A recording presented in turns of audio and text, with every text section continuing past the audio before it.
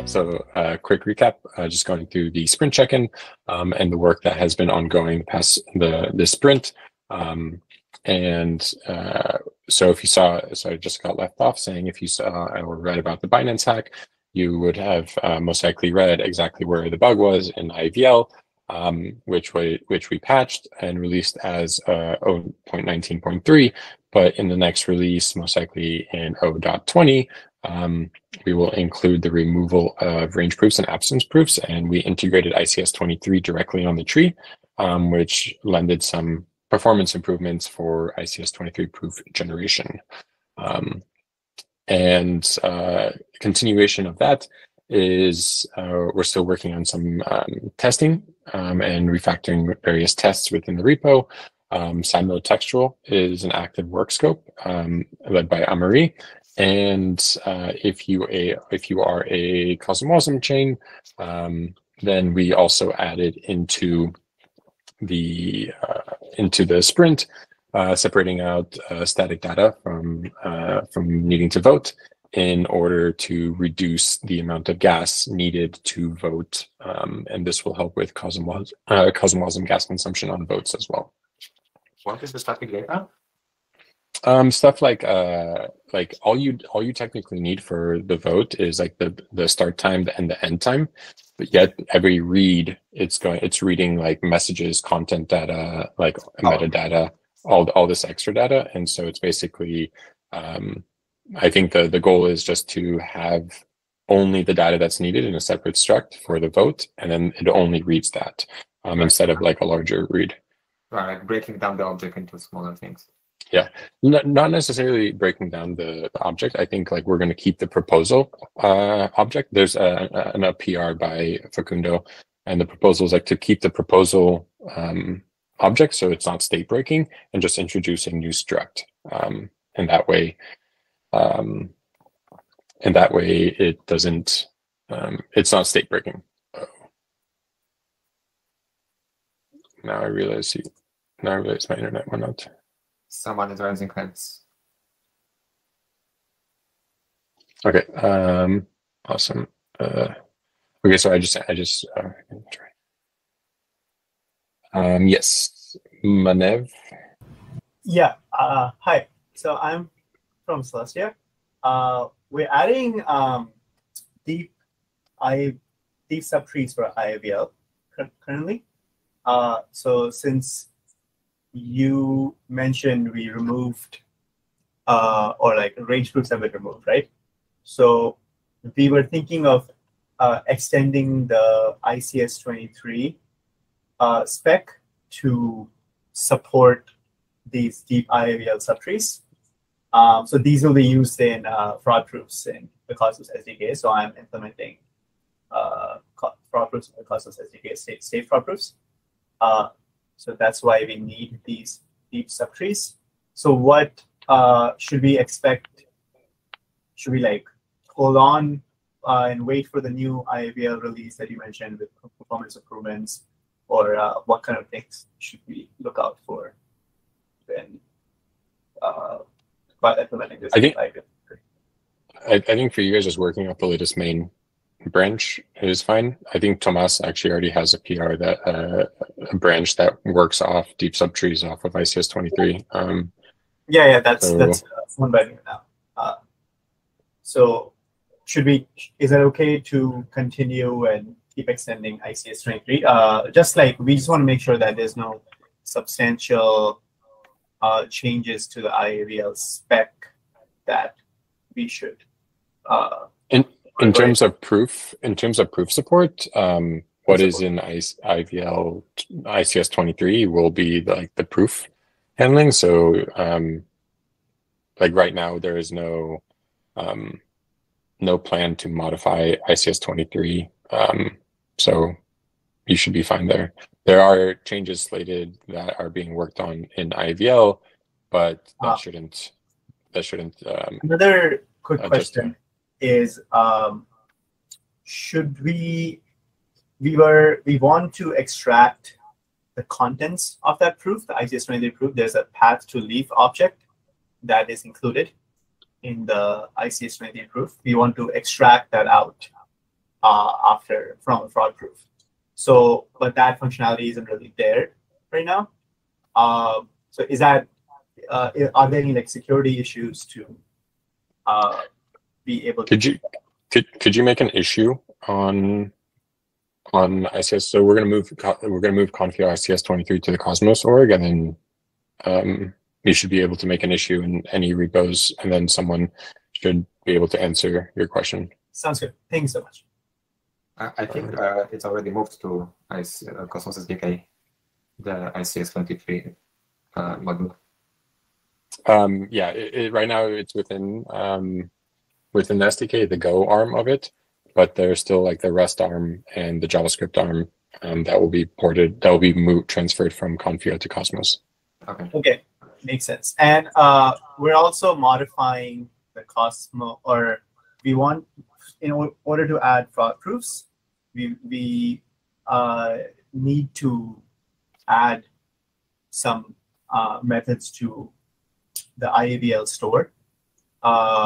So we will like. I think opening an issue like is going to be the best answer I can give you right now. Yeah. Okay, we'll do that. Thanks so much. Yeah, IVL is kind of we're working on it. It's opening an issue, and we'll definitely get someone to answer it. And yeah, that kind of also leads into the second part. There's work being done in the IVL repo. So there's two proposals, and one is to modify the key format into a sequential integer ID, and the other proposal is to modify the key format into right version and node path and tree. And so Cat Shark from Notional and John from the SDK region team are working on the two proposals, and they will provide benchmarks and updating and various things for testing. And so we can just kind of see how it works and if it works better. And that's the current sprint. Any questions on that?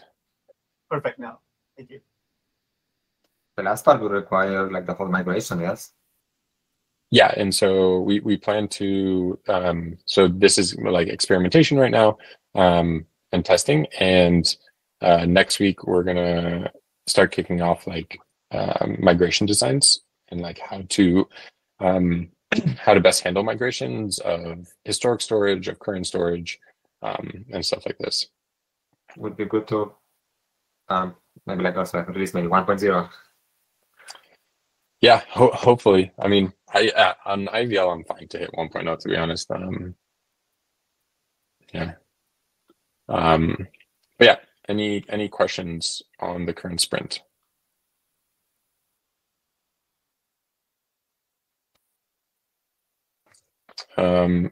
Ergos raised his hand.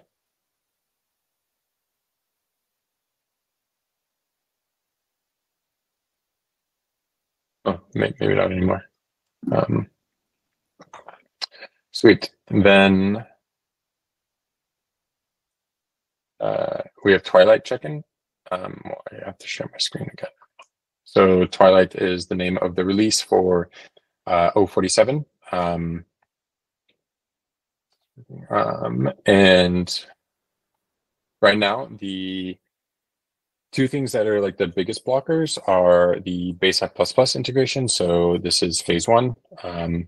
So ADR is implemented. Giancarlo is working on implementing, integrating the prepare and process proposal, while Matt is working on the app side mempool.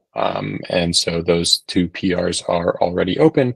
And the next thing after that is the liquid staking work from Inclusion. We have a PR with it upstreamed. Okay, it's somewhere here. With it upstreamed, and then now I'm working on testing. And so once we get those two things merged, we'll be ready to start working on the alpha beta testing. On top of that, Amaury has been talking with the JavaScript team not JavaScript team, they've been talking with Simon and Dan Lynch from Cosmology on adding amino JSON proto annotations. So we can, you can get the amino message from the proto file instead of the other, current way where it's registered. And so he's been working, has an open PR. If you're working in JavaScript or in a different language, would love to have you review it. So you can find it.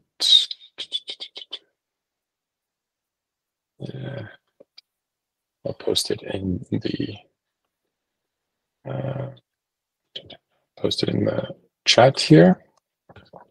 But yeah, if you're working or have a team within a different language, would love to have your eyes on this and see if it's beneficial to you and what else would be needed from your side to, if this is sufficient for the use case that is trying to fulfill. So those are the 3 work scopes left for Twilight. And we're getting closer. We did lose a week due to the security incident last week with Dragonberry. And it consumed most of the time the team had last week. And so we chose to be extra cautious and just not have everyone forced into a release and just work on getting everything sufficiently into production readiness. We still plan on doing the testnet, and then we're still aiming for, I think it was like alpha or RC by the middle of October, and I think we're aiming for alpha RC by the end of October, and then we'll be able to move towards the final release of Twilight. Any questions there?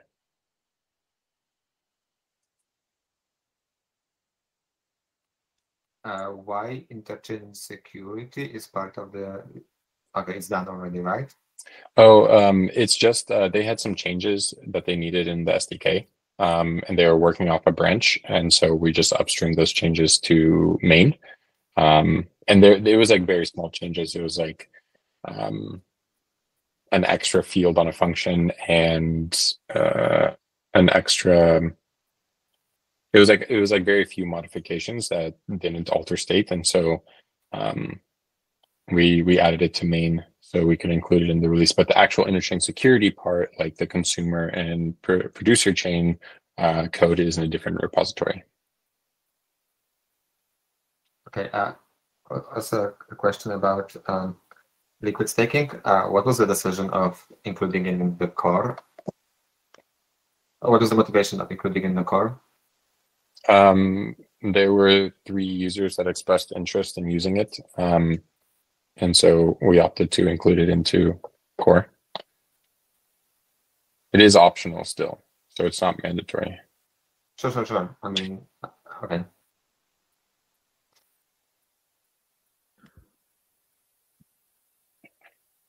Awesome. Any other questions? Yes. About base app plus. I have a question about the process proposal. Would we have process proposal so that we can process the proposal before we start the consensus phase? The consensus phase, which would help solve the refunding fee problem. Yeah. So wait. So what problem did you say it fixes? Refunding fees. Yeah, refunding fees. Yeah. Yeah. So in the first implementation that will be released in 047, this that won't be part of it because we're trying to do like a scoped release and not trying to increase scope. We can do a quick 048 if we land that. But there's like 2 approaches being discussed for fee handling here. Bez commented on an issue or presented an issue that basically talked about how we can refund gas through executing during process proposal. So ideally, it's like once we release Twilight, then we would start with that work on top. I mean, is it like returning half of the unburned gas? Excuse me? Is it like returning half of the unburned, half Unused, of unused fees? Yeah, so basically, like right now, we can't really refund gas in a non-DOSable way, from my understanding, and using process proposal would be able to refund gas in a non-DOSable way. I think there's like two trade-offs here, and it's really dependent on the application developer, because there's the approach of stopping consensus and doing execution like in cache of these transactions, which slows down consensus. Or there's like the optimistic way where it's like you start executing during process proposal and you finish when commit comes. There's like trade-offs to both, and I think ideally, like in my head, I'd love to make it optional to the application developer. So if they want to like slow down consensus in on the process proposal phase, then they should be allowed. But if they don't want to slow down consensus during the process proposal phase, like teams like Psi and Defund and Evmos may not want to, then they can have the option to like do some form of like optimistic execution. But I think there's still an ADR that needs to be written for this. Oh, sorry. I was like thinking about the simpler solution we were discussing 2 months ago, I guess. Like basically returning half of the unused fees. So you still charge everything at the beginning and then return half of it. I wasn't part of that discussion, I believe, or if it's an issue. It's an issue. Maybe if someone who's part of that conversation can speak up. I think Bess and Beth, not sure if they're developers here. Yeah, I think returning half of the gas, half of the leftover gas is okay, but it's not perfect. So the most perfect way is just we know how much gas will be used instead of how much gas is wanted. If we know how much gas is used, when we propose the block, we could safely refund the leftovers. Yeah. So yeah, I think that's what I think Bez wrote that in an issue as well. So the solution I was like drafting for Rumi, I wanted to add it to the next release. I didn't finish it, but if anyone wants, I can make a pull request as like an optional mechanism. I mean, basically, like a new version of anti-handler and post it to the SDK. So basically, like user can basically choose like which anti-handler he wants to use, like the default one, which is consuming everything, or the new one. Do you maybe want to open an issue of some sort with that information? Let me find it. That's okay. Find it. And then I don't want you, and maybe Bez or Aaron or Marie can chime in on the issue, and then we can have a decision. But I also think it's, if you guys have it in your anti-handler, then I think we can document it that this is like an alternative option for anti-handlers as well.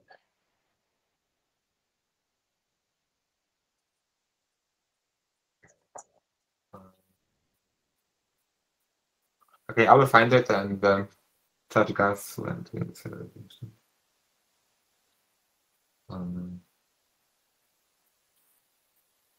Also, Robert, I want to add on 046, we also added a post handler, which is like the anti-handler, but it runs after message execution. And and maybe like, gas refund, if ever that could be useful, can also happen there.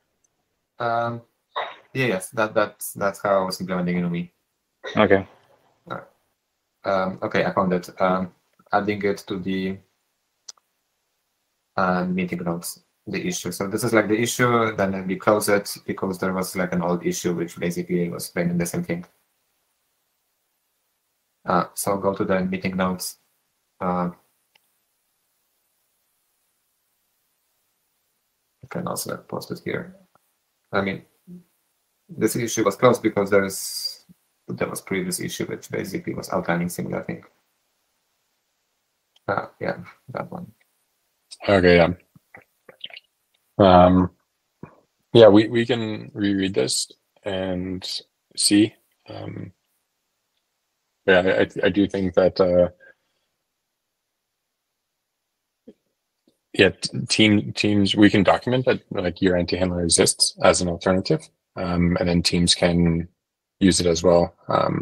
The idea with like including it in the SDK kind of unloads the maintenance burden onto the SDK team, and we're trying to like reduce overall maintenance and reduce code in the repository right now. Okay, so, I mean, so let me know if there's interest or not. I can contribute it. Yeah, sounds good. Sweet. So who will let me know? We can follow up. So I mean, we can have the conversation in Discord too. Okay. Next we have ADR 38. So one sec.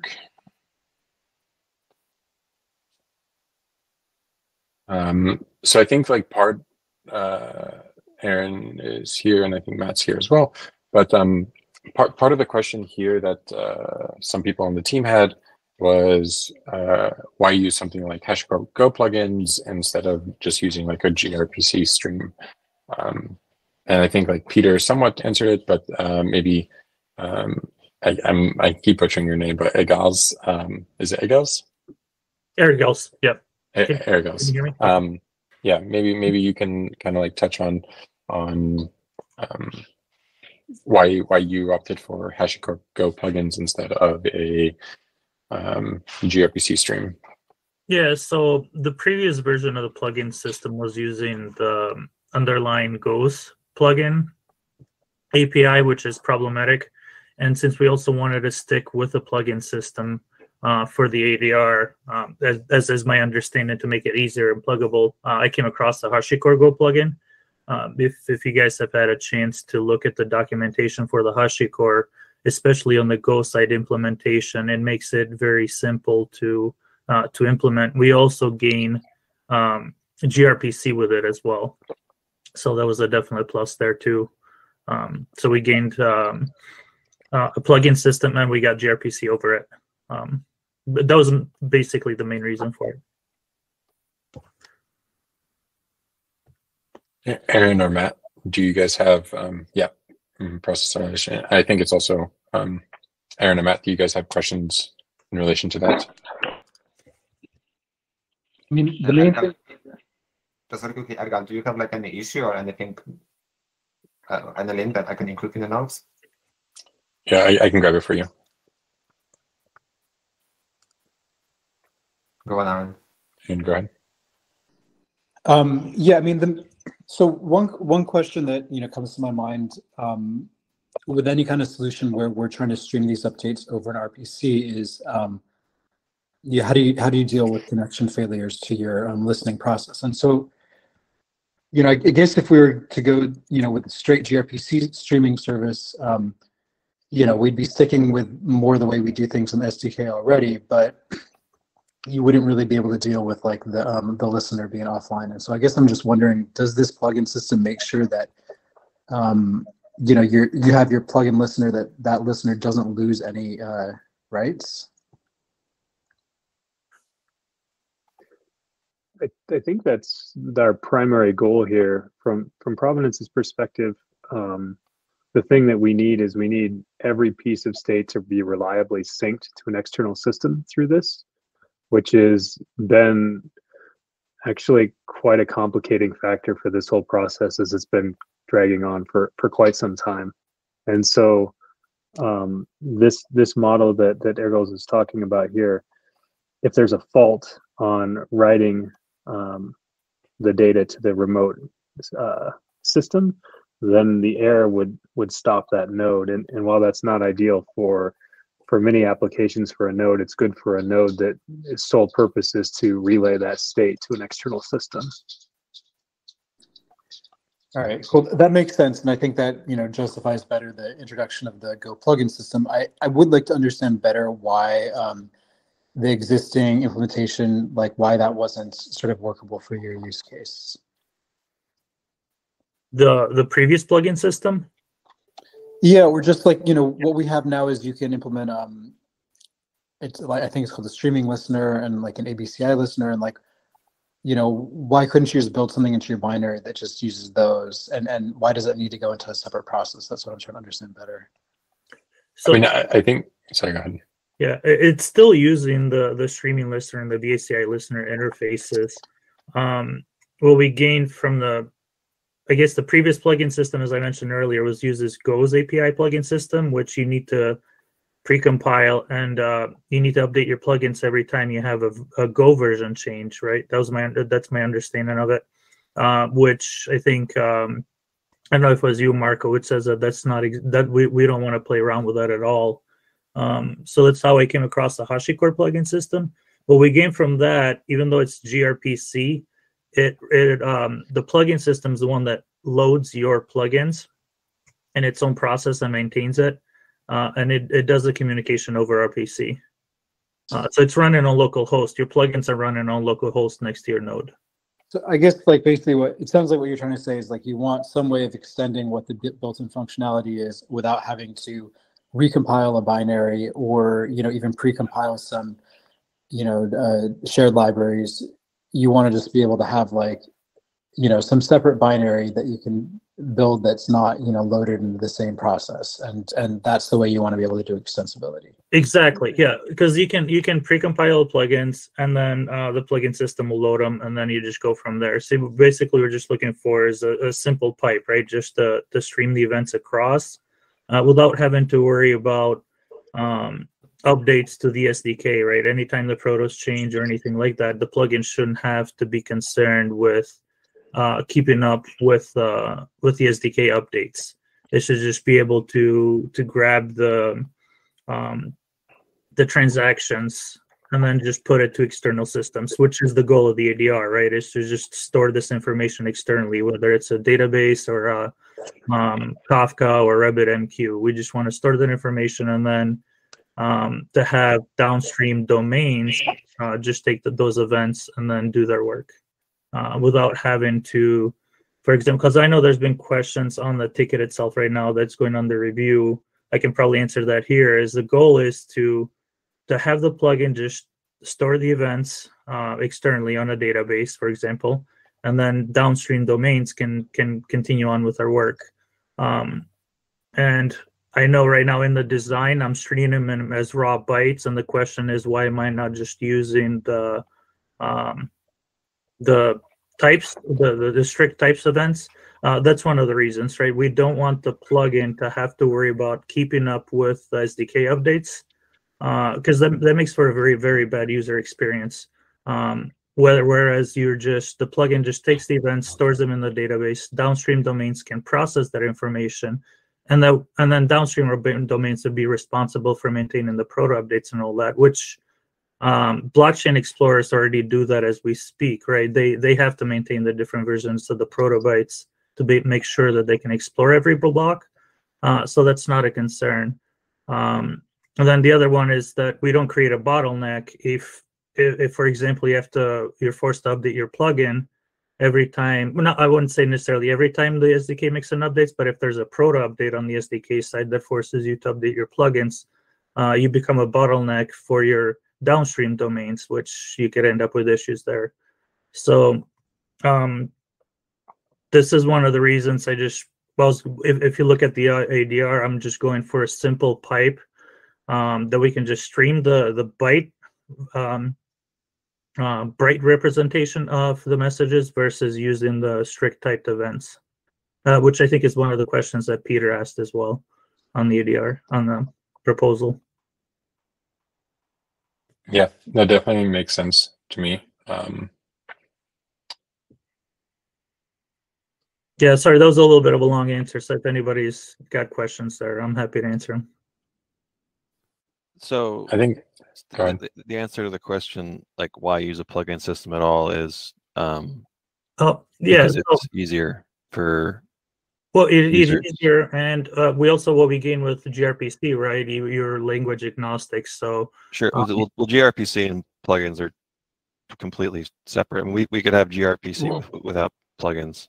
True. Well, Yeah. I think we're talking about like two different forms of plugins. I think it's like the system we had before was like Go plugins, and it was like you have to build it into the binary. You have to like recompile the binary with it. The new approach is like HashiCorp plugins, but it's not like Go plugins. But Correct. it's called it's like HashiCorp plugins is just the name. Yeah, when I say plugin, I just kind of mean like conceptually a plugin.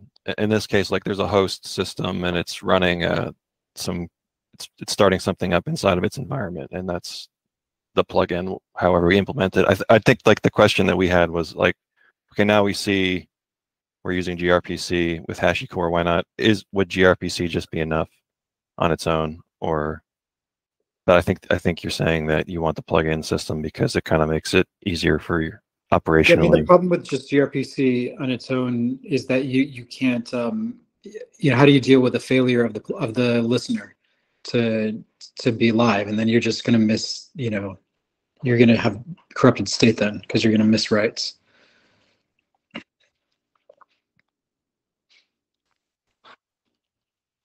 Yes, and the other thing with the HashiCorp plugin system is most of the work is done for you, especially when it comes to maintaining the connections, and it also provides multiplexing underneath that's built in, depending on how we decide to evolve the API later down the road, because there is a way to, for example, when a plugin is loaded, if it does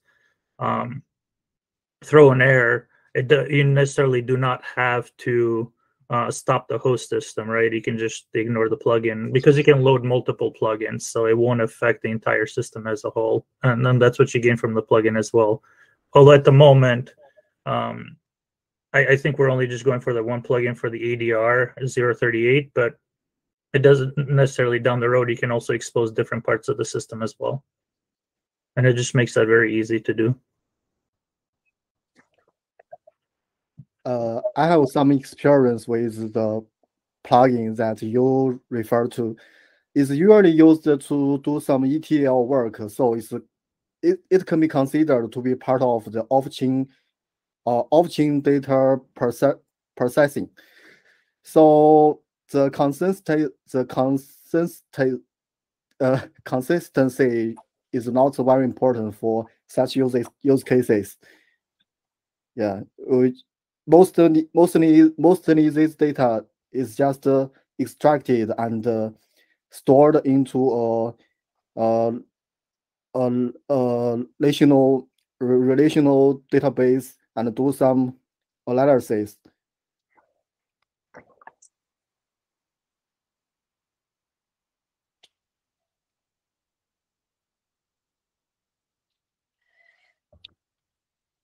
Awesome. Was there? I may have missed it. Was there? Did you have a question, or was it more of a statement?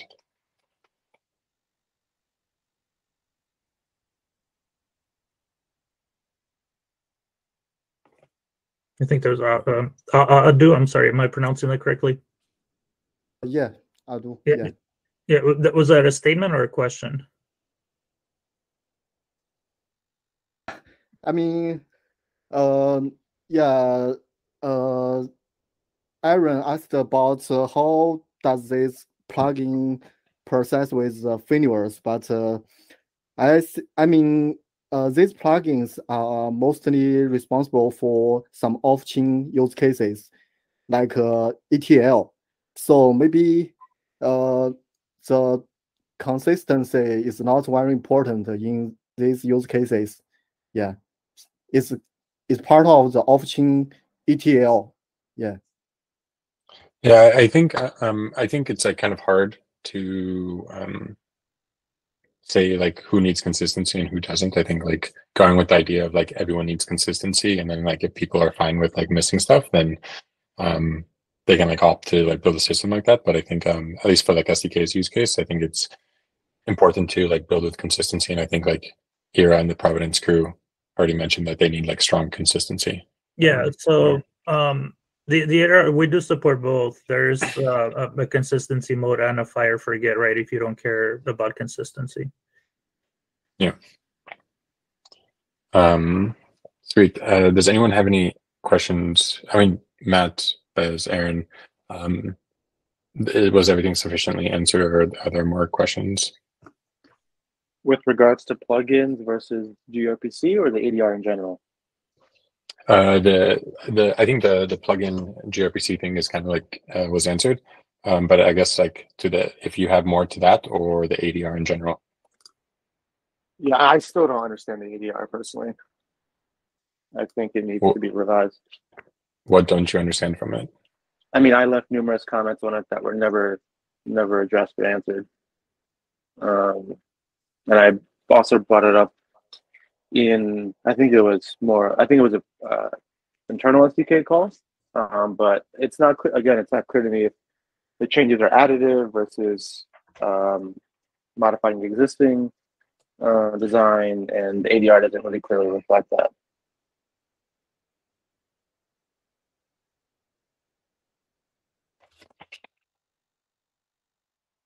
Okay, so yeah, maybe we can work on a. Does that make sense? Or I mean, how do other people feel? I've been following like ADR 38 for a while, so I'm kind of like more in depth with it. When you read the ADR PR, it's not clear if the changes that are described in the ADR are describing an addition to the current design, or is it replacing the current design in order to facilitate new features? That's what I'm saying isn't clear, because when I first the read plugin it, system was never merged. Like there isn't a plugin system right now. Yeah, I'm just referring to the ADR PR. So I reviewed it numerous times, and I'm having trouble wrapping my head around it, because I'm reading it in the frame of an extension of the current design, and when I do that, it doesn't make any sense to me. But if it's a replacement of the current design, then it's a little bit more clear to me. But from the ADR, that's not clear. So that's kind of what I'm getting at. Here goes. Would you? It seems to be a replacement, if I'm not mistaken. We're replacing the Go plugin system. Yeah. So neither plugin systems were ever merged. They were just recommended. I don't know what you mean by plugin systems. I'm referring to like the actual ADR type, the actual ADR. Yeah.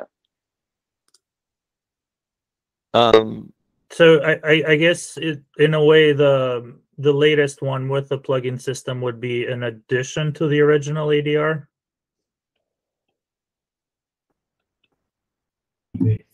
Basically, are we just saying we need to update the text to the ADR? Yeah, that's what we're getting at. There's a section in the ADR for the plugins kind of talks about it. I think we're just maybe pivoted on the implementation a little, so probably needs to be updated. Okay. I agree that the interfaces and object model are kind of confusing, though. It's just super confusing to me. Yeah, I think all the points you raised are valid, and it'd be best if we could address those in the PR. Like I tried to write, like I literally sat down and I drew out all the types and their dependencies and how they talk to each other, what depends on what, and I was just, I couldn't follow along. But that, I mean, again, that's just my interpretation of the ADR. I mean, I don't know. Are you reading it from like the PR, or are you reading like the concrete ADR, like the one whole, that's already in main? I read the ADR PR as a file, so not the diff, but I read it as a whole file. Okay. With the diff in mind. You know, like I had the diff side by side, and I looked at the PR, I looked at the ADR in whole, and I just, yeah, I mean, I don't know, maybe others think it makes sense and it's the right approach. You know, these are just my 2 cents. I can take another look at it, but are you looking at the latest proposal or the original one that's on the main branch? The latest proposal. So we're talking about the ADR 38 PR.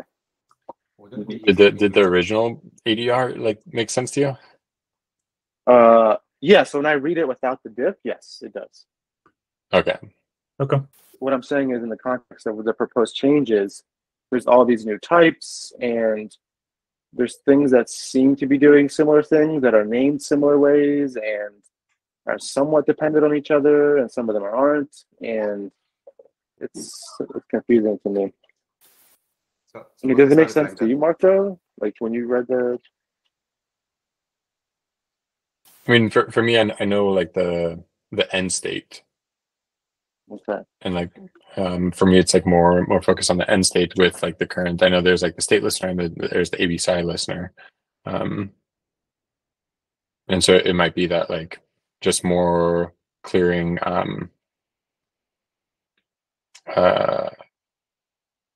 It just means it could just be like more clearing on like why these two separate types exist is what you're asking in the implementation, in the additive case, right? I suppose, yeah. I don't know. Okay, I think that makes sense. We can work with Argos on that, just to make sure everything's like clear. Okay. So we have 10 minutes left. I think this is worth diving into the storage roadmap, and kind of just facilitating a 10-minute discussion there, and what we have entailed. So kind of like starting from the ground up, within storage, there's a huge lack of understanding of what the current storage is doing, the current store package. And so what we're doing is we're working with Informal to audit and spec out the current store package. And once we have a better understanding of that, then we plan on modifying and potentially even replacing parts of the current store API and kind of cleaning it up. Bez opened a discussion to facilitate discussions around the storage refactor about various designs, various trees, historical, non-historical data. I think it's it's like using it as a starting point. And I think for the next quarter, we're at least planning to, the goal is to get the audit spec and have the team onboard into the store package and get a better understanding of how everything's being wrapped and unwrapped and cached. And also part of the storage roadmap is we're also including the work from John on the IVL, John and Ketchmark from Notional on key format changes to take advantage of data locality and potentially other improvements on the IVL tree itself. Bez, do you have more to add? Yeah, I think Pete, so in that discussion I created, I think Peter brings up an interesting point about essentially the argument he was making is, so he claims that he spent a lot of time looking into the store layer and working with it. And his argument is that IVL itself actually, apart from the key formatting, is itself not actually that terribly not performant. And it's all the abstractions that are built on top of the AVL tree that exists in the store package, right? And he's saying all those abstractions and the way that it's managed is what introduces the really severe inefficiencies when it comes to querying and state management. And so I think there's something to be said about, and this may seem a little drastic, but I think there is something to be said about, like, can we take a giant step back and just evaluate the store package in a much simpler perspective where it's literally just the IAVL store and a root multi-store, and we just kind of like remove all the silly caching and all the silly abstractions and just keep like the bare minimum and see how it performs.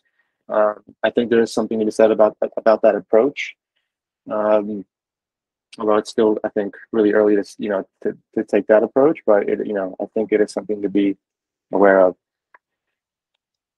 Yeah, I think like it's worth experimenting with it. Like when I did a bunch of profiling on Osmosis, Atmos, Juno, Hub, the thing that kind of like overpowered all the profiles was IVL traversal and IVL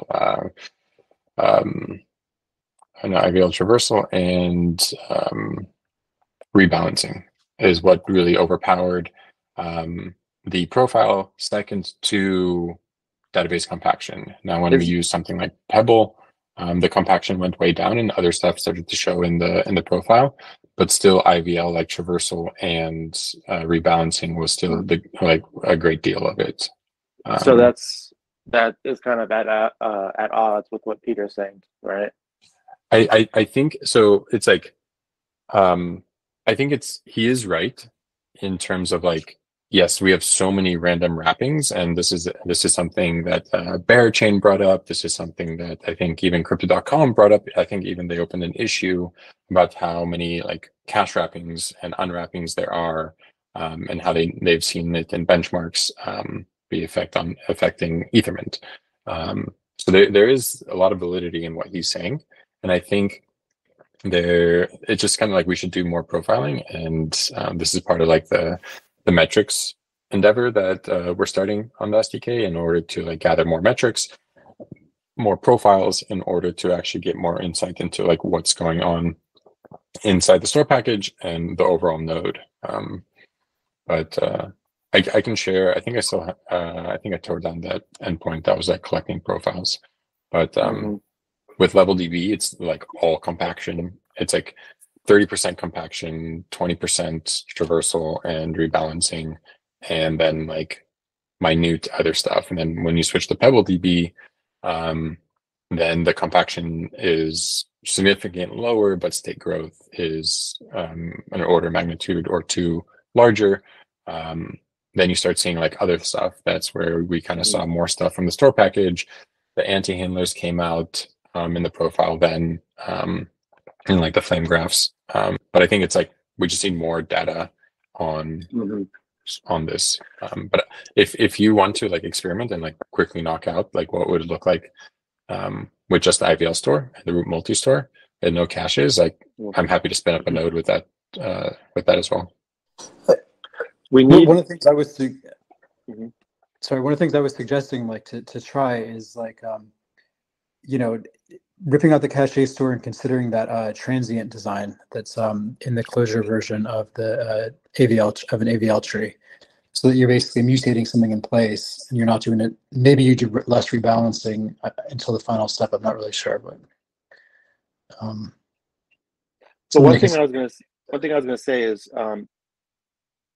we need, like, I think one of the first steps is getting some state export, that is like somewhat of a real world representation, but not too crazy large, that we can kind of insert into benchmarks and run. Because otherwise, if we make changes and improvements and refactor certain stores, or even like rip out layers of abstraction, we have no baseline. We have like no way to compare results, right? To see if we're going in the right direction or not. So I think one of the first steps that we should do is get the ability to get some sort of data export from a testnet or some other chain that's relatively realistic, and then write a series of benchmarks that represent real world use cases, like, for example, querying a validator's delegations, that is notorious for being really slow. Do you mean like when you say state export, do you mean like we want a database to rerun the previous blocks through? Or what I would want is the ability to either be a export or a data directory or something where we can write a Go benchmark test, import it, create like a sim app or an app or a Guy app or whatever app that we import or export from, like load the data, like kind of run an import, and then from that imported app run benchmark. So like run staking delegation queries, benchmark like bank queries and things like that, so we have a baseline.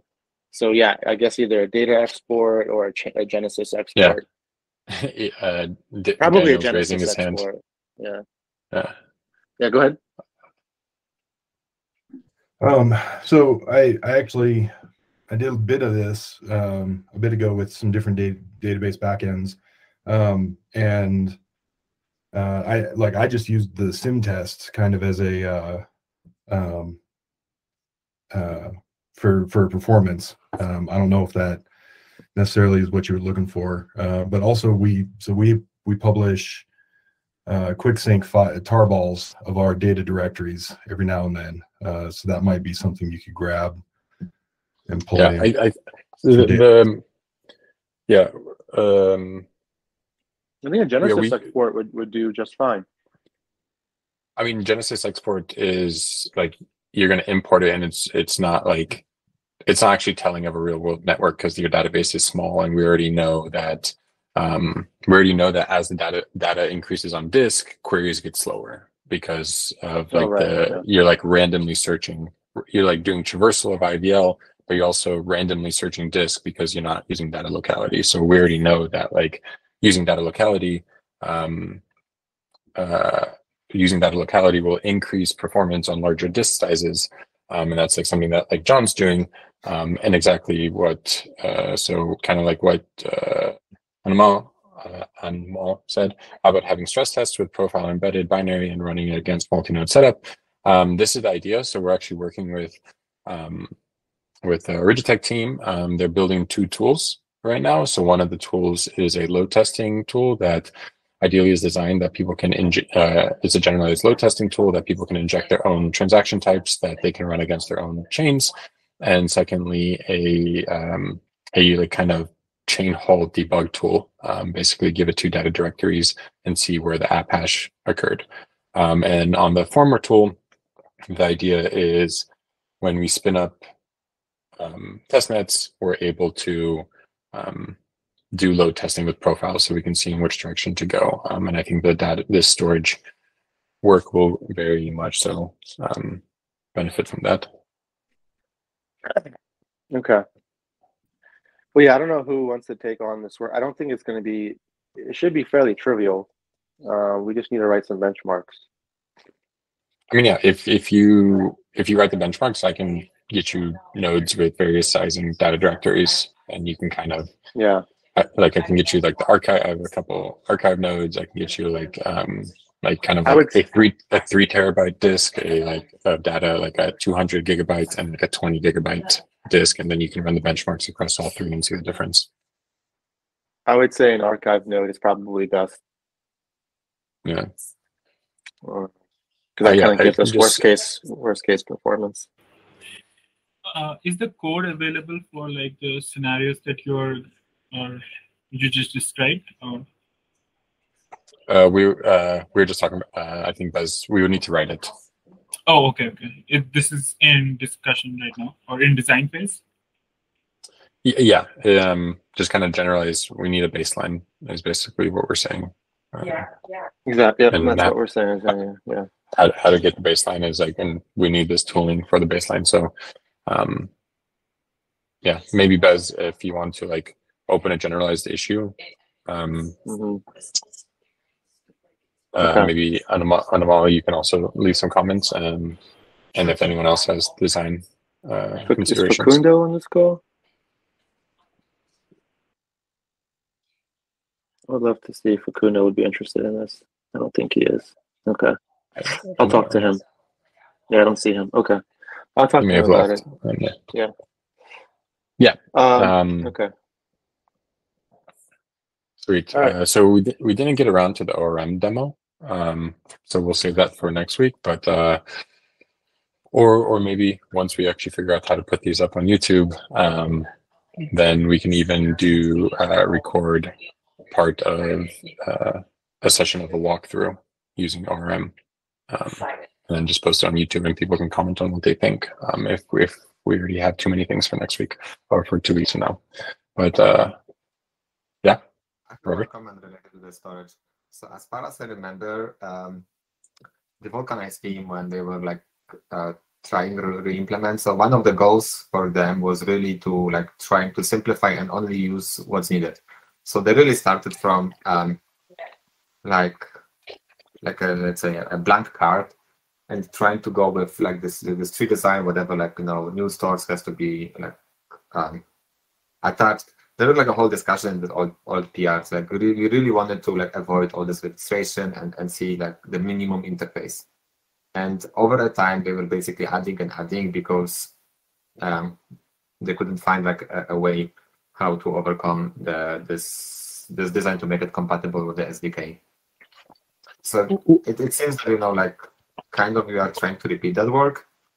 And like in their testing, like the cache layer was really important for matching the performance. And essentially, like the performance is still not matched because not all caching was implemented. Well, I think the difference in this testing that is being proposed now over to what was done before was the testing was with two different trees. So I think Bez is saying let's keep the same tree, let's keep IVL, and let's remove all the abstractions within the SDK. But like and it's keeping the current business logic. But I think like what the Vulcanized team did was they tested basically the storage layer with IVL against a brand new storage layer with SMT. And so the baseline was IVL, and we can use those benchmarks as like the baseline of IVL, but like there was no benchmark of IVL plus some minimal storage layer. And I think that's the difference in the test. Correct. I mean, what I'm trying to say is that they somehow like failed to like reduce the interface, and like the conclusion of months of the work was really that all these layers, I mean, most of these layers have to be included. Yeah, well, I think, go ahead.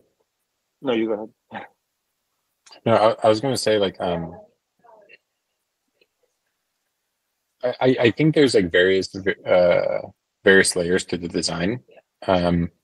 Like I think there was also just like a generalized, like we just, even now, like if we were to pull this experiment off, like, and let's say it's like less performant, like we don't have a great understanding of all the different abstractions within the store package. And I think that's like what was missing within the store v2 work. Like the abstractions weren't like greatly understood and like how they interacted with each other. But I think if we understand the fundamentals of like how they interact with each other, then we're able to better say why this is more performant or why this is less performant. Yeah. I mean, this conversation is proving exactly my point, right? Like Vulcanized is saying one thing, Peter's saying another, we have another idea, and we're all kind of running, you know, blindly in circles, and like we're all saying somewhat different things, and we have nothing to really show to indicate, you know, what's true and what's not, right? So I said really I said just really like now trying to bring what's his name, Ian, and the other guy, I forgot the name, who was like Roy. Most of them. Sorry, Roy.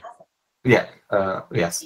I mean, Aaron was there as well, and me, and we, at the beginning we really set the goals, like try to like reduce on the interfaces, like rework these interfaces to remove what's possible.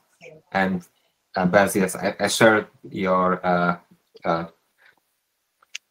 I mean your concerns. Yes, it's bloated, and that was really like a goal of this implementation to try to rework it. But the conclusion was that it somehow was needed. Somehow was needed. Yeah, I mean, like, yeah. I would love to know, like, I think like we can talk to Ian and Roy. They, I don't know. I thought I saw Michael on here earlier. Yeah, I'm here. Oh yeah. So like there's still contacts we can tap on, and I did talk to Ian, and him and the Vulcanized crew are still interested in like contributing to the SDK. So I wouldn't say we're like entirely running in circles or entirely running blind. We should definitely tap on the shoulders of the people who did a lot of this research and kind of get the learnings from them. Yeah, for sure. Yeah, exactly. Like, Roy really spent a lot of time on it, and we were going back and forth, like, question, okay, are we sure we need to add this interface? It was like really like meeting after meeting, they were adding the interface. It was a year ago, last summer, I remember. And I don't fully remember, like, what was like the case specifically for adding like every particular interface. But it really feels that, like in this discussion that we are trying to circle back and redo. So I do agree. It does feel like we're kind of like going in somewhat of a circle, but I think it's like I mean, when Roy and Ian were like suggesting adding this interface, like, was it understood what this interface did in Store V1, or was it just kind of like, oh, like we see this is providing performance, let's add it to this new layer? So I think, like, if I remember correctly, yes, that was like really related to this multi-store design that, you have to register the trees, you have to like remember what you register, and all these caching layers basically are coming from this like a rollback that that you can fail on different places. Like we have these panics in random places. So like more or less, this is that was like the motivation, if I remember correctly. Maybe Aaron, you remember more.